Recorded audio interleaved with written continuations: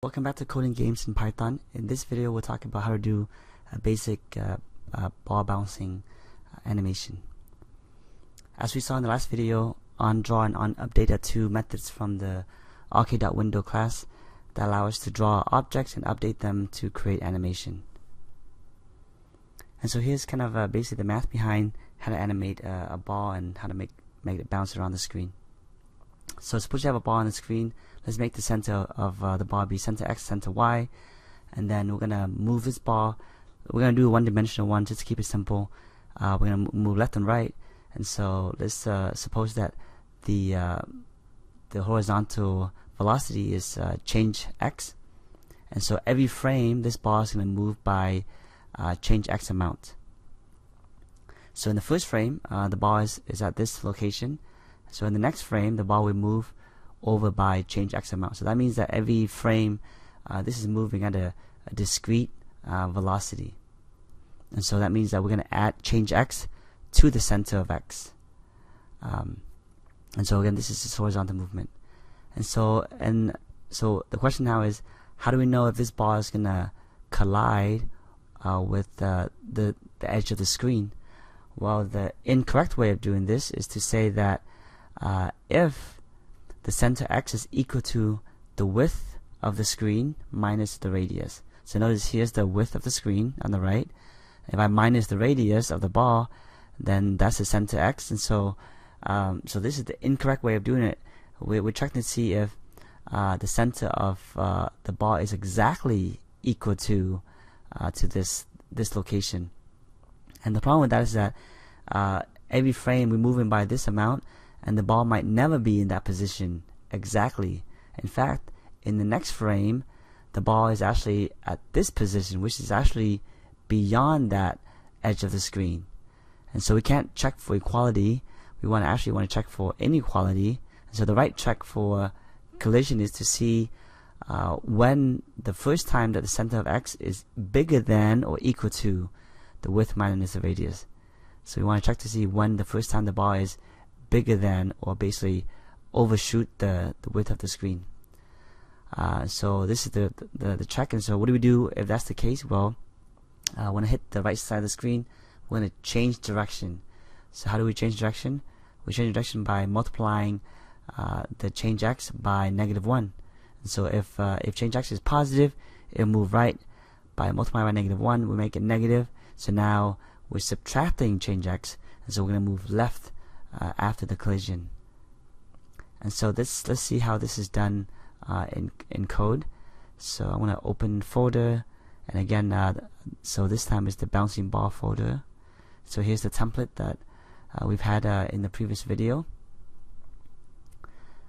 Okay, so here's our game window class. Okay, so let's okay, so now we need some variable to kind of represent the position of the ball. So I'll just say self.centerX. Since this is a one-dimensional animation, which is keep center X be the only variable that represent the position of the ball. So let's say that we start out at width over 2. That's where we're going to start in the middle of the screen, and then we won't have a center Y coordinate. We make it be the height of the screen divided by 2. And so let's have the change X be equal to, say we're going to move by 5 pixels every frame. And then let's have the radius of this bar be, say, 50 pixels. Okay, so now that's how when we initialize the window, that's the initial values of the ball. So here, when we draw the ball, we're going to say arcade dot draw circle fill, and we're going to draw it at position so self.centerX, and then the Y value, center Y, we're going to make it be the height over 2, make it in the middle of the screen. And then we also need the radius, self.radius, and then we also need a color. So let's make it, say, red. So there's drawing the circle. And then when to update is where we update the position of our objects to make it animate. And so we're gonna update it by saying so self dot center x plus equal to self dot change x. So every frame, in other words, every 60th of a second, we're gonna add change x to the center of x. So I think this is probably enough to make it at least animate, and then we'll do collision in a second. So let's run this now and try to make sure this works. Okay, there's the ball. It's gonna move across. There it is, right? So now we're gonna check to see if it collide with the right screen and then make it move back. And so again, let's go down to the update method. Let's do collision.